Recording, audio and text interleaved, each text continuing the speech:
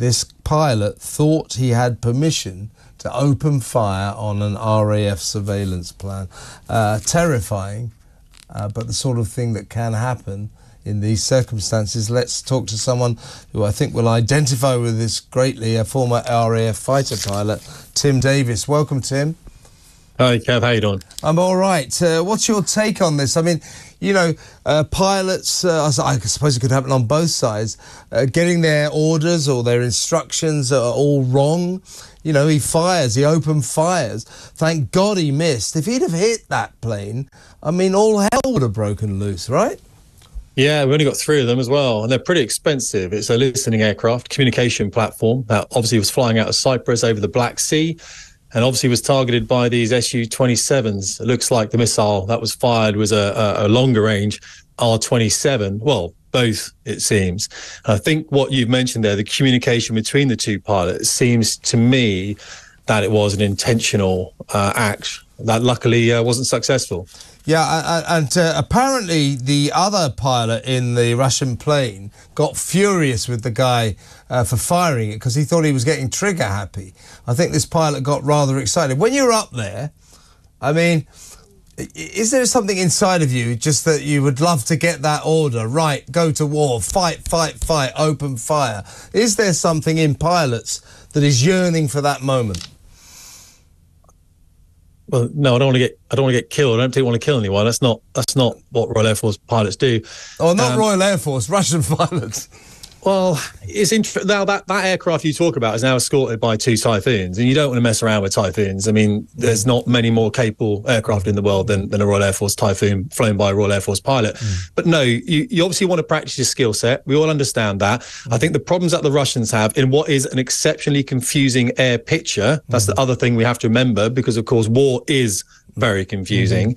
Is they tend to fly with one very senior pilot and one very junior pilot. And we do something similar, but of course, if you're not getting the flying hours, then of course you do get a bit rusty. And this guy may well have heard something, and he thought, I believe, that he was declared as a target, and he felt he had the right to engage. And that seems to be what happened in this particular case.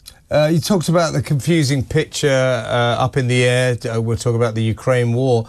I'm assuming, by the way, Tim, that this RAF plane, surveillance plane, had the right to be there.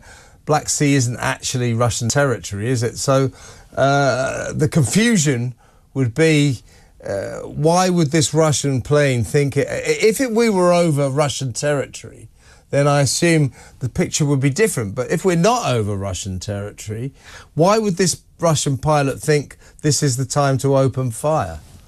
Yeah, totally valid. So here's the thing that I used to do when I was flying Tornadoes in the Air Force, is try and look at it from the enemy's perspective.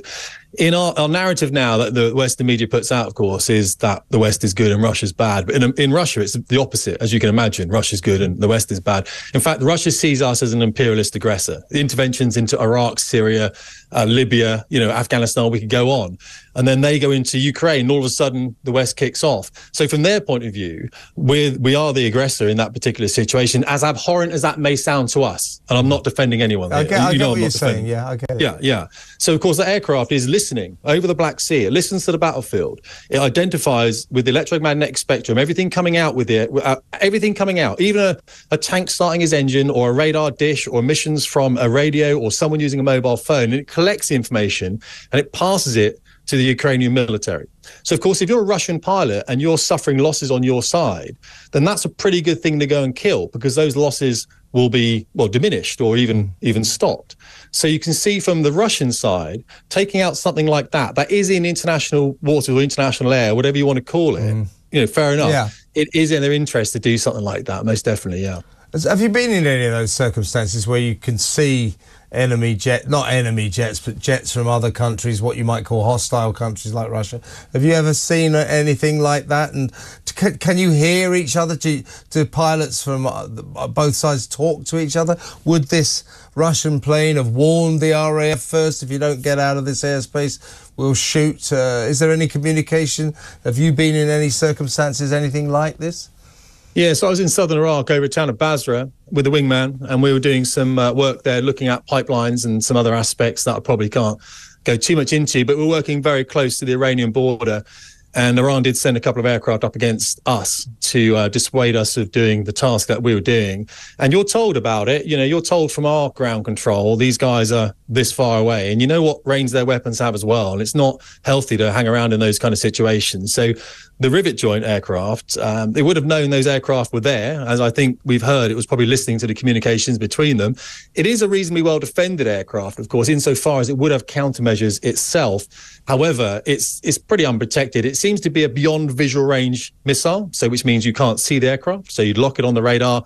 You'd look for a declaration of hostile intent, which it doesn't seem that the Russians had at this particular time. And then, of course, once you get the clearance, you can engage. But yeah, it's a difficult situation, that one, isn't it? But I'll be honest with you, though, Kev, if we go into these conflicts, they become murkier and murkier. How long are they going to go on for? And these things are going to happen. I can see it happening. We can all see it happening. And maybe these are the things we should think a bit more carefully about before we enter into these. I'll tell you what, Tim, you're definitely the man for this story. Just to finalise it, to sum up, this was a frightening incident, and thank God that Russian pilot missed. Yeah, absolutely, 100%. There's typhoons with the aircraft now. But I'll be honest with you, Kev, you've got to look at it from the Russian perspective. That's all I'm saying in this. And that's how I look at it as well. Why would the Russians be doing this? Well, because we're doing that as well. So it is this very confusing air picture. And I think there were very good lines of communication established, weren't there, between our government and the Russian government to say, hang on, is this a mistake or not? And I think the Russians did come back and say, look, this was not intentional. We were not even looking at doing anything like this whatsoever. So hopefully if those lines of communication are maintained, then we shouldn't have too much more of this in the future. But of course, we are literally supplying Ukraine as NATO. And as far as Russia is concerned, that probably is the definition of hostile intent. Absolutely. Tim, great to talk to you again. Let's talk again soon. Excellent stuff. That's Tim Davies, former RAF fighter pilot. As you can see, he's been in situations like that. As you can also see, that was a very frightening incident, and thank God that Russian pilot missed, because if he had hit it, God knows what would have happened. 30 RAF staff on board of that plane. Extraordinary. We came close to World War III there, trust me.